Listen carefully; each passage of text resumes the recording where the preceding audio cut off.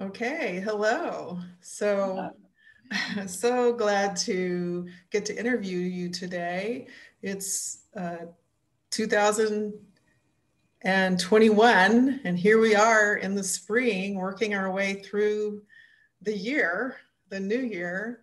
And I was so happy to discover your work and the movies you've made, and just the advocate that you become for incest survivors and trauma survivors in general, sexual abuse survivors in general. So just want to honor you and thank you for the work that you're doing in the world. So deeply needed.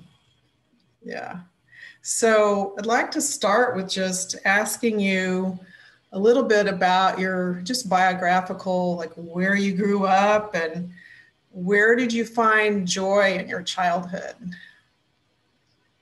I was born in Seattle, Washington, and um, from age 15 to age 45, I lived away from the Pacific Northwest, and I'm really glad to be back in the Pacific Northwest.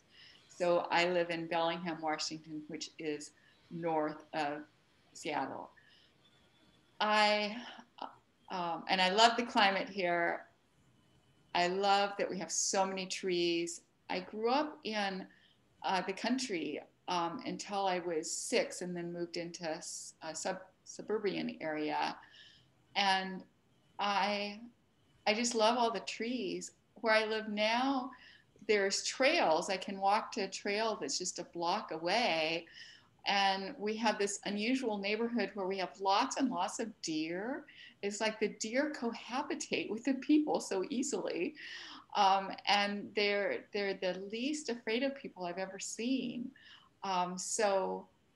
They just walk on the trail, and I guess that's why there's so many around here. A few neighbors feed them, but they're just real friendly. I have a really nice life now. My husband and I here, a house I like, and a good life. I grew up. My sister and I would play out in the woods, and we. Another good thing from my childhood is I would walk to a neighbor's house and eat breakfast. So after she started, my sister was 2 years older. Um, it was after she started school, and I would just walk down there alone, and that neighbor would make me salty oatmeal that she cooked overnight on her wood burning stove. And um, I still like I still like salty oatmeal. And she'd cook homemade bread. She lived in this little bitty house, and it had just all smelled like homemade bread and oatmeal. She was very nurturing to me.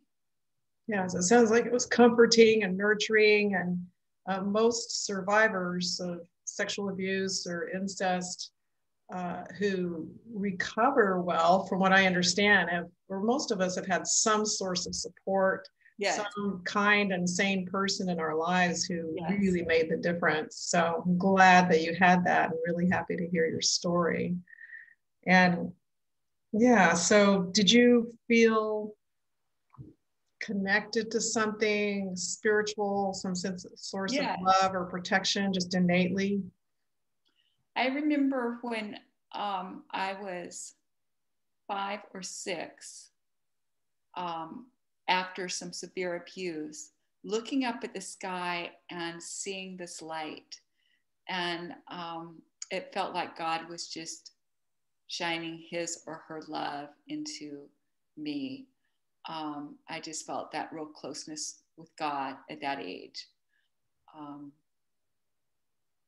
yeah, and that that that has helped me through life. I love that, because also my experience, age 4 or 5, really young, was that the cloud beings would gather me into their kind of arms and rock me and hold Oh, me. And so the sky, yeah, it's interesting to me that we both, we got these blessings and this source of love and support from the heavens or the sky. And to me, it was beyond religion, right? It was like a direct spiritual transmission. And it makes me think now of the movie. Tell us the name of the movie with the two sisters that you did. Oh, Sister Mary's Angel. Yeah, because there's a scene in there where the sister who was abused is talking to a priest, and where was God when I was being hurt? And the answer he gave her was so beautiful. It's like he was right with you, and he was crying. I mean, I'm paraphrasing, but yeah. Yes. And that just, I've been walking with that on my daily Yeah. walks around. And yeah, Yeah. so beautiful. Yeah. And I think each person has to come to that themselves. And how the priest answered it was that I can't know that for you, but I know for me, when my dad used to beat me up, God was there holding my hand and crying. And yeah, that was that.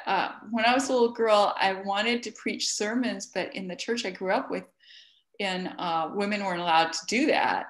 But I'd always be thinking of these sermons I could preach all the time I was growing up, and that was my sermon. I made that movie so I could share that piece of it, that sermon within it. Just wonderful. Yeah. Yeah, good. So let's forward a little bit to how old were you when you went into recovery? I was 37 when I remembered my abuse. Mm-hmm. And I would say God had been getting me ready for that for some time. I had read books on codependency. I'd always known that my maternal grandfather was an alcoholic. I read books on grandchildren of alcoholics. So I was able to see some of that within the family system before I was ready to be aware of the actual abuse. And then when I was 37, my aunt talked to my parents and told them she remembered being abused by grandparents. And they just discounted her and said, "We think she's crazy. We'll never see her again." But I met with my aunt. She didn't tell me that I had been abused. She told me I had witnessed abuse. And I just knew what she was saying was true. And I got counseling. I was already in counseling. I was in marriage counseling because my ex-husband and I had a lot of difficulties in our marriage. And I kept going to that same counselor. And my first memory didn't come in counseling, but it came, she asked me to journal just anything I remember about my childhood, no matter how benign. And while I was in the process of doing that, I was in my living room and I looked up at the wall across from me and I could see this image of a man's hand. And that was my first memory. And then I very quickly regained a lot of memories of abuse. Yeah. And how did that feel? Did you feel comfortable, or was it disturbing, or? It was extremely disturbing because it was really hard to think of my father as not being honorable. I mean, that one piece. And so my own abuse is quite extreme, but I think anyone who was incested by a parent can relate to the fact that, I mean, a really hard part for me was just accepting that my father would be someone who would do that. I did confront him and he never ever confessed. Yeah, that was really hard. And then the other hard piece was my children were supposed to go visit my parents that summer. And I ended up, I needed to find out quickly which relatives were involved so I could protect my kids. And it was really scary to not know who might abuse my children. And basically, I trusted people who were non-relatives more than I trusted relatives, which is a hard thing to come to, but I think a lot of incest survivors need to consider that relatives may be less likely to be safe around children than non-relatives. Yeah, well said. That's certainly true and has been true in my own life as a survivor. So coming out to the family didn't go well in terms of any kind of validation or support. But, with other people, I got much more support to help heal. So I was really fortunate. I was really fortunate to get validation from cousins, because at that point I had 3 cousins and an aunt with similar memories, all recovered memories. But I could call, if I remembered something new, I could call a cousin and ask. Mm-hmm. They were just very helpful to me. And so I'm really glad I was able to make my film so I could be helpful to other people, because as you're first remembering is so hard. Yeah, it's kind of surreal, right? Just your whole reality kind of cracks open and there's something more real. And at least for me, it felt horrible. And at the same time, it felt right. Like I knew it. It was so centering and grounding. It's an embodied sense of, I'm coming home to myself. Yeah. Yeah. I remember just a few months after, I guess it was maybe 3 or 4 months after I started remembering, I looked in the mirror and you could see that light in my eye. I mean, I looked in the mirror and it was like, I'm really here. And before, I think it was just kind of the shell of me. And it was such a neat experience to go, I am here, So yeah, that embodiment. Mm-hmm. Yeah, and it sounds like unwinding the freeze response, coming out of the dissociation that, we have to do as survivors, as children, in order to survive. So, yes. So beautiful. And what triggered you into going into recovery? I mean, was there a precipitating event or? My aunt disclosing. Okay, yeah. So you talked to her and then that kind of woke that up in you. Yeah. I had been doing other things too. Like I'd been starting to take care of myself better as with reading the codependency books, just simple things like if I was reading a book and I really wanted a drink of water, just go ahead and getting up for myself, or putting a blanket on my legs, or just whatever like that. And I had started being in community theater plays, and that I think I had tried not to be very visible for a lot of my life, and you need to be visible in order to act.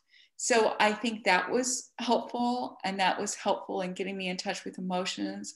So there were things that I did that were getting me ready prior to that too. But I think really a lot of it was the age of my sons, because some of the really, I remembered when my older son was 8 and I was 9 when my sister died. And I tell in my film about that horrible abuse that happened at that time. So that was my worst memory. And I remember just shortly before my son was that age, which I think is very common for incest survivors. Yeah. Thank you for that. And so then did you start with a therapist right away or look for someone, or you were able to work with the one you were already working with? Or? I worked with the one I was already working with, and she was really good. I had hypnosis. She did hypnosis, and I'm glad I kept the hypnosis tapes. I taped them just to be sure she wasn't leading me into believing something that I didn't really believe. And she was such a good psychologist. As I've transcribed those, I'm just so impressed with her. So that helped. I had 5 hypnosis sessions. And then after that, I just was remembering so readily that I didn't do that anymore. Although I have had EMDR, and that's been helpful. I think part of what was helpful about about some of my first, not my very first memory, but some of my first memories coming in the hypnosis session is then I was just there with someone who could help me calm down afterwards, who could just be really nurturing as I was remembering things. And her nurturing really comes out in the transcripts. So that was a good experience for me. And I mean, as good as it could have been. Right. Yeah. As good as something so difficult, yes, and disorienting can be. So, because it is surreal. It is. Ways, right? There's a whole reality that we've suppressed because it's been too overwhelming, too traumatic. And as children, we don't have any power to do much about it. Oh yeah. Except that, survive. So yeah, good job. Glad that you've done this journey and can help so many other people now. It's really good. So yeah. So, was body work ever a part of your healing? It still is. Yeah. I get craniosacral tomorrow, and I'm really glad. My health is so much better than it used to be. I used to have fibromyalgia, and I don't anymore. But I do still have pain, some that, like I have TMJ that comes and goes. And that has acted it up recently, and the craniosacral seems to be really helpful with that. This therapist even does intraoral work. So she puts gloves on and she can go inside my mouth. So body work has been huge. And I plan to always get body work at least twice a month, no matter how good my health gets. So I have huge respect for body workers. I've gotten various kinds. I've gotten Reiki, Thai massage I like, regular Swedish massage. I don't get the real deep massage. I get basically medium pressure, but massage is just a good part of my life. It's so good too. I was a craniosacral therapist for 10 years.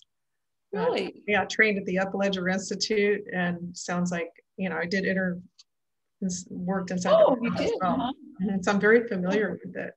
And there's a whole body of that work called somato-emotional release. Really helping to release emotions that are associated with the parts of the body or what's being held there. But my passion was always that part of it.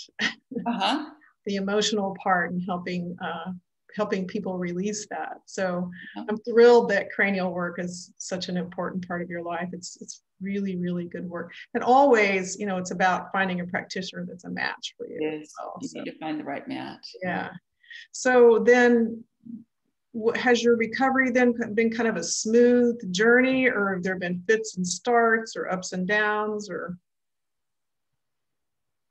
There have been other things going on in my life that really affected it. So I remembered in 1993, when I was 37, I divorced my husband, the father of my children, in 2003, which was a huge event in my life. And I was really,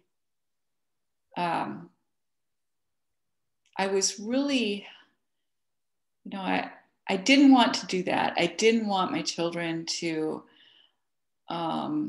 be affected by divorce, but I could see they were being affected by how I was being treated in my marriage, and I knew I needed to do it.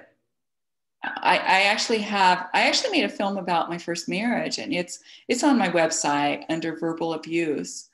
And it's a 15-minute film that it tells about that the cycle can break, that my sons are not like their father was. But yeah, I've more intently been in my recovery. My ex-husband, at times he would say he believed me, at times he would say he did not believe me.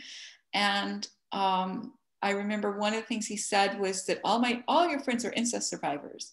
So then when we moved up here to the Pacific Northwest, I made a point not, to let him choose our couple friends, which even as I say that is so disempowered. I should never have done that. but I just really wanted my marriage to work. And it was really kind of funny because the first couple friends he chose, then she told me about her abuse as a child, you know, the first time we were together. So, so yeah, I think the last 2 years of my marriage, I really was trying to stay married more than I was trying to do what God wanted me to do. And when I faced that, then I left the marriage. And there were times it was easier financially to do recovery work. And actually, during my first marriage was a time that we had really good insurance. So it covered therapy well, and I was able to get the body work. I was able to get a lot of work done. And my ex-husband, to his credit, didn't complain about the money spent on that, as long as, you know, it didn't involve him too much. So I did get massages at the end of the marriage. And then after I left the marriage and my finances were difficult, I still put a high priority on recovery work. Not as much, but I budgeted myself $150 a month.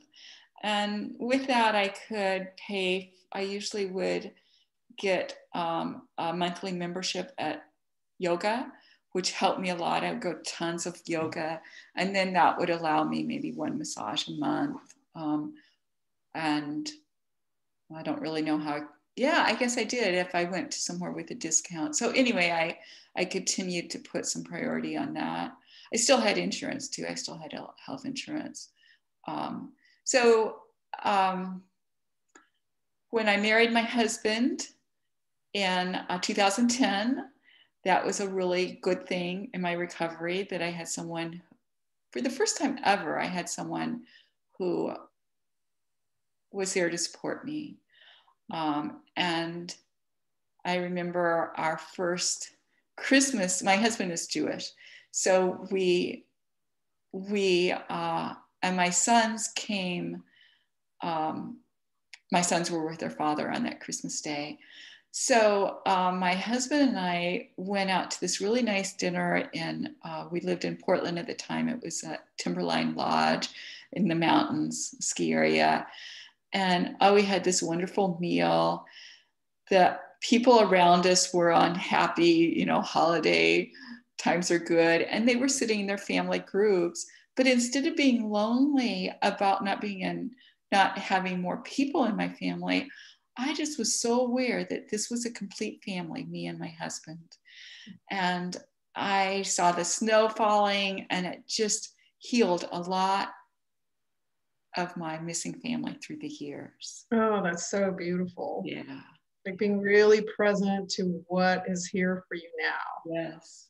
And say that's also a key, right? To remember to orient in the present. Yes. And feel and see and notice the blessings and the gifts. Beautiful. So good. So you did mention using EMDR. That was going to be one of my questions. I wondered if you ever used EFT tapping or neurofeedback therapy. I did brain spotting. Are you familiar with that? Yeah. Big, so it's along those lines. Yeah. Okay. It's just interesting that these days there's so much more available to us. Right. And you started recovery when? 91, 92? Is that what you're saying? Or? I remember my abuse in 93. Yeah. So there was that wave in the early 90s.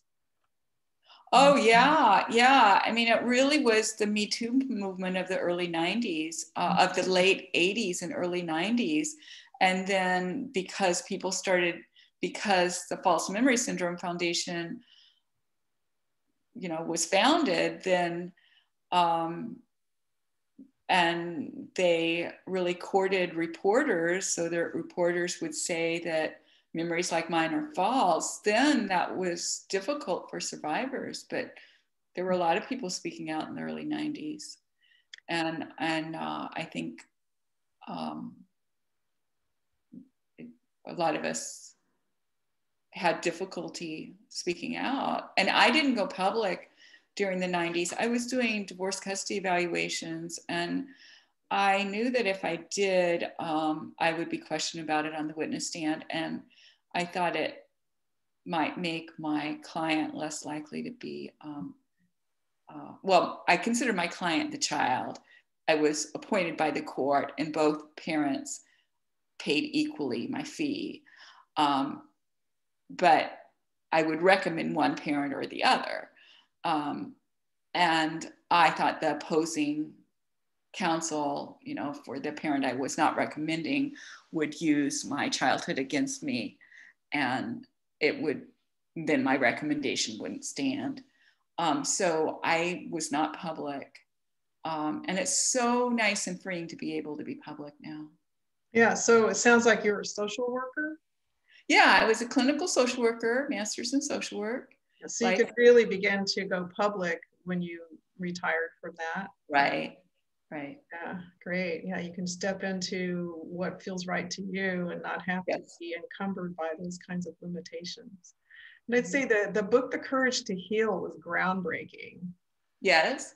Right. And so there was a groundswell of, especially women, but also some men, coming out about incest at that time. And False Memory Syndrome Foundation was a reaction to that, to try to shut it down, basically. Absolutely. Yeah. Yeah, the parents didn't want to be sued.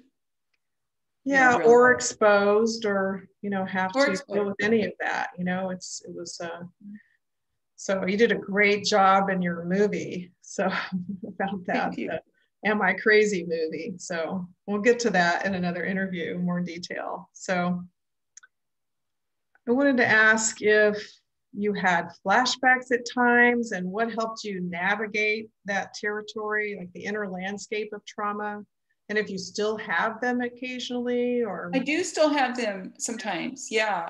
Yeah. So. But they don't bother me nearly as much as they used to. I was able to handle them internally, and not let it show on the outside. I've never like completely fallen apart when I was somewhere where I couldn't completely fall apart. I've always been able to get myself home and let that be when.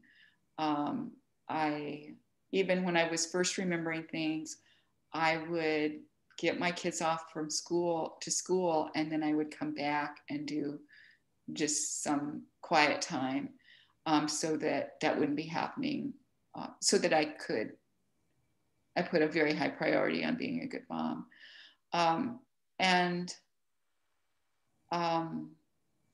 But there was one time that I had a flashback, and I was in the courthouse, you know, about to testify, and I was still able to testify.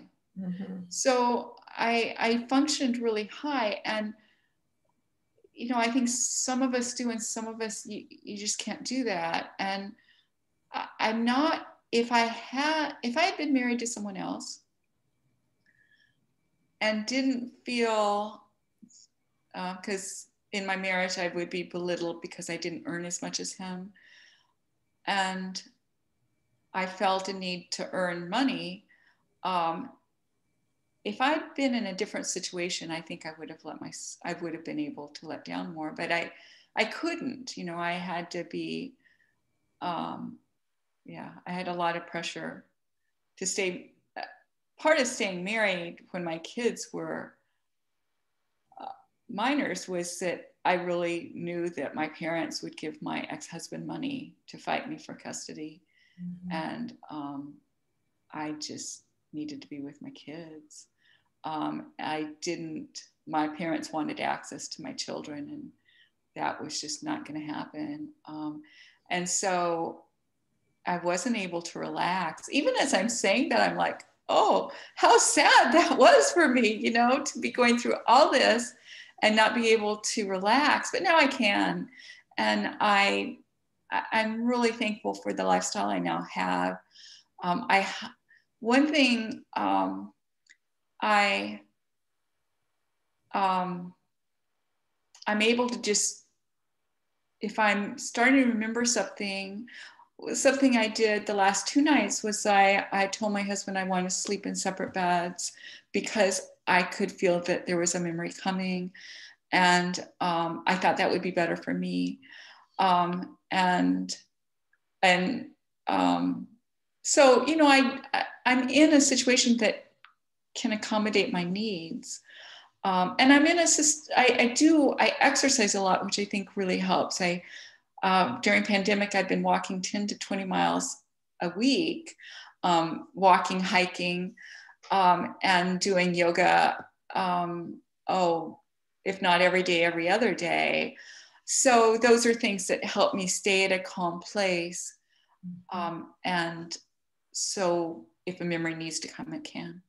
That's beautiful. And I just honor you and commend you for the good work that you've done and the inspiration you can be for so many people. And incest survivors in general, I think one of our superpowers is being able to compartmentalize when we need to. Oh, yes.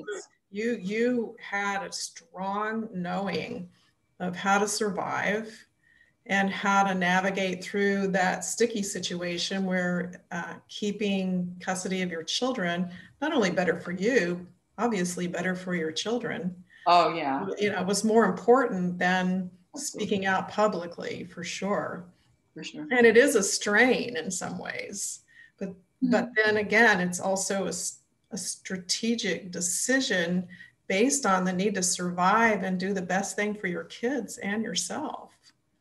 So, yeah, I am so blown away and impressed by the resilience of survivors who do the healing journey.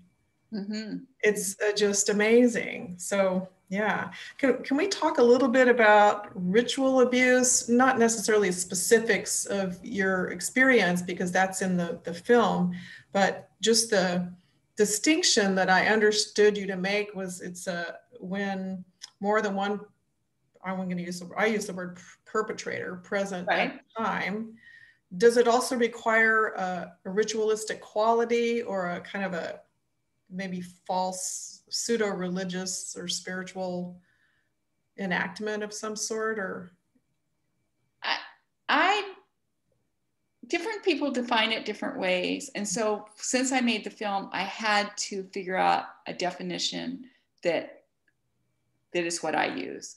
And that is that there is either there's more than one perpetrator or there's more than one child victim.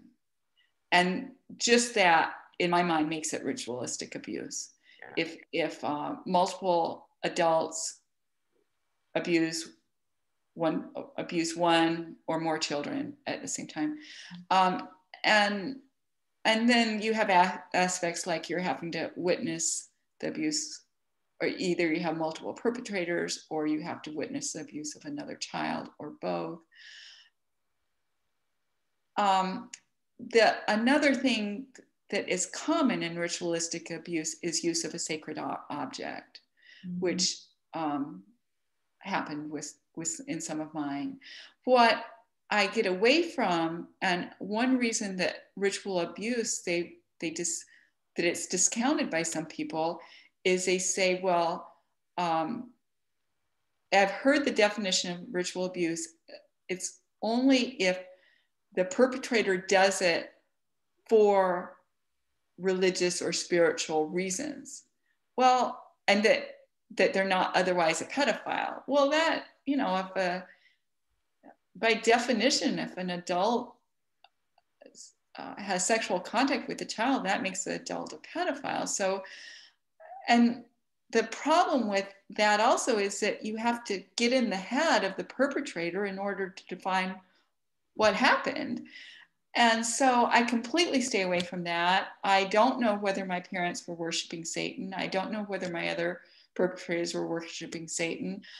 I don't know if they thought they were worshiping God. I don't know what they thought. And I don't need to know. I know what happened to me. I tell what happened to me.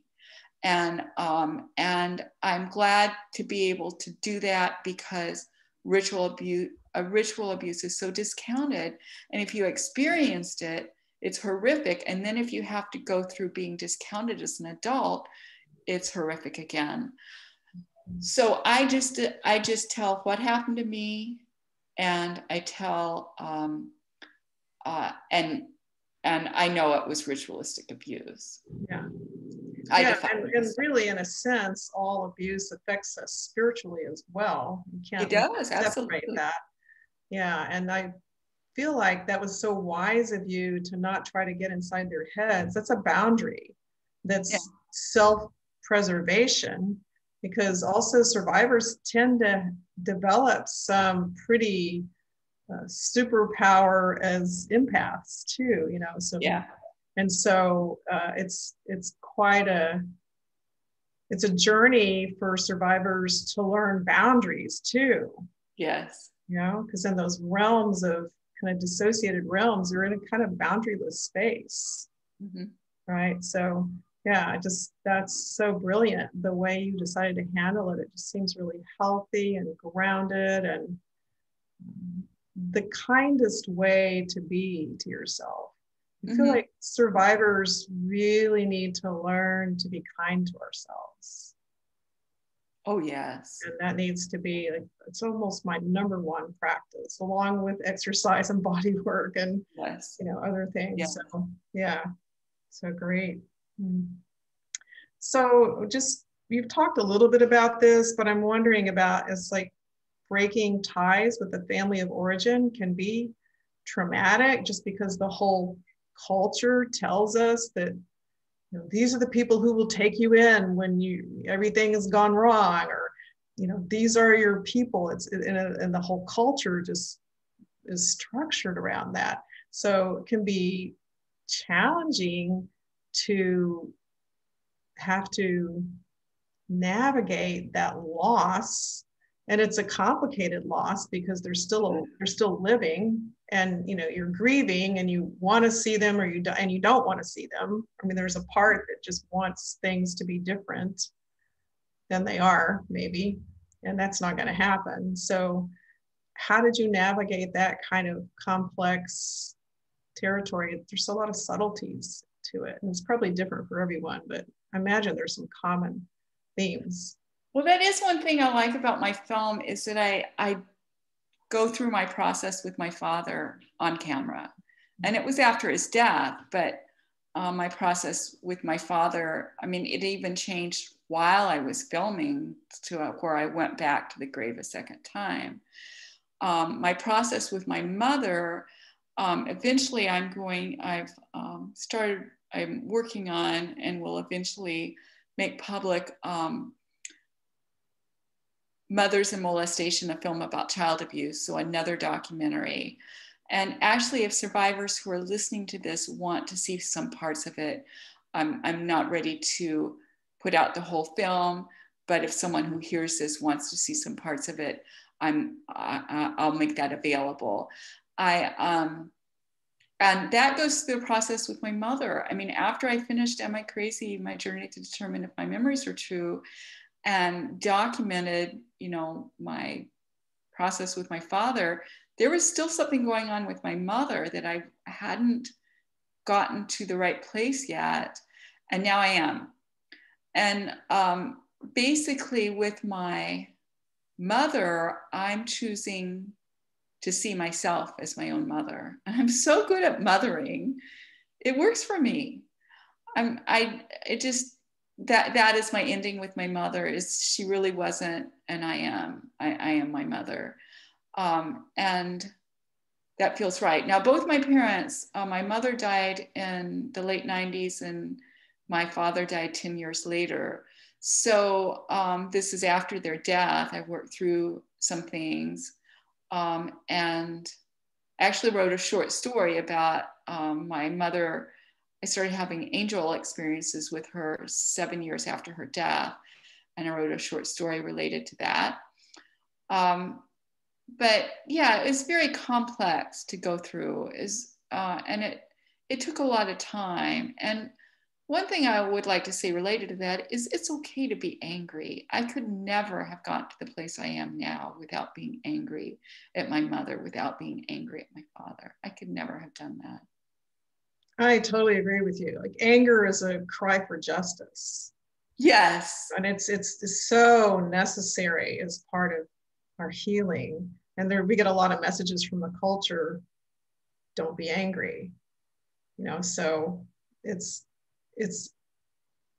fuel. There's so much energy when we have suppressed anger, it wears us out. It takes a lot of energy to suppress that powerful energy. So when you begin to see it as a way of loving yourself and saying yes to this part of you that's been hurt, it's very powerful to do that. So yeah, great job. And I relate to that too. I had an incredible experience sitting with my dad as he was dying. Really released a lot. So I think you said in your film that both of your parents were incest survivors, or did you say that? Yeah, my father experienced ritualistic abuse, according to my aunt. And my father told me he was sexually abused by a female babysitter, and then also by male. It wasn't actually Cubs. It wasn't actually Boy Scouts, but an organization like that. And my mother, I go into that more, but I do know for sure that my mother was incested by her father. So how beautiful and significant that you stopped that pattern. Because I'm passionate about epigenetic traits and being able to bring those inherited emotional, mental issues, traumas, that we can bring them to a conclusion in the lineage, because who knows how many generations that goes back. My aunt thinks, her grandparents would be my great grandparents, but she's indicated it went back one generation, at least one generation before that. So that would be my great grandparents. Yeah, we won't know. You're not going to find that information probably on ancestry.com or in the family, box of mementos, right? Yeah. So let's see. Yeah. So you seem just so empowered and so comfortable in your own skin. And I really, really love that. And it's wonderful to be with you. And do you feel like speaking out has helped you gain your sovereignty and your autonomy? Yeah. It has. I for people listening, I mean, I needed to speak out at the right time. Doing that too early would not have been helpful to me. But my film was actually, it helped me a lot. I healed physically while making the film. I just quit being afraid. So much of my life I'd been afraid, and I'm not afraid of my father. I'm not angry at my father. I actually just don't think about him. I mean, he's, and so that was while I was making the film. It's. I remember you mentioned that in the film, like you had less pain. Yeah. It actually helped your health. That's really, really beautiful. So would you like to tell us about the creative projects you're working on now? You mentioned that a little bit, but I'd love to hear a little bit about that. So I love for people to go on my website. On my website, I have a list of how I healed. I mentioned the film about my first marriage. It's under verbal abuse. And then, of course, Nancy mentioned my fun film, which is a PG-13 romantic comedy. I'm working on I'm working on my memoir, which is going to be a collection of essays and short stories. I just finished one yesterday on religion.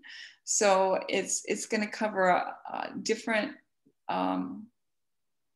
different aspects of my life. I do have an essay on my website, and it's connected with the Black Lives Matter movement. So it's a really, it's very triggering. So just be careful with yourself as you're looking at things. But yeah, I plan for my memoir should come out in about a year. Yeah, so I think it's always a good thing for anybody reading traumatic material to pace ourselves, kind of like what you talked about earlier, where you would take your kids to school and then come home and really take some time to rest and calm down. And that's that arc of the nervous system. It's actually a brilliant neurobiological approach, you know, beyond the psychological aspects of the trauma, that we've just got the rewiring to do. And that will take care of a lot of the psychological stuff too. Just when you can come into that rest and digest stage, then you're literally rewiring your nervous system, the neural circuits in your brain. So it's one of the challenges for survivors is to wire new circuitry because the brain gets into habitual patterns. Anyway, so yeah, good job. It's just been an honor to talk with you, and I learned so much, and I admire you, and I'm grateful to you. And let's tell people what your website address is. Yes, it's www.maryknightproductions.com. And my last name is spelled Knight. So it's www.maryknightproductions.com. Mary Knight Productions. And if people go on your website, is there a way they can contact you or email you through your? Yeah, my email is on my website, but I'll also tell my email address is maryknighthappy@yahoo.com. And just remember that's night with a K, maryknighthappy@yahoo.com. I love that you happy in your email address. Yeah. Yeah. Thank you so, so much. Thank you. It's been really wonderful. So thank you. Yeah. Can't wait to post this and share it. People are going to love it and benefit. Thank you. And feel free to post my website and my email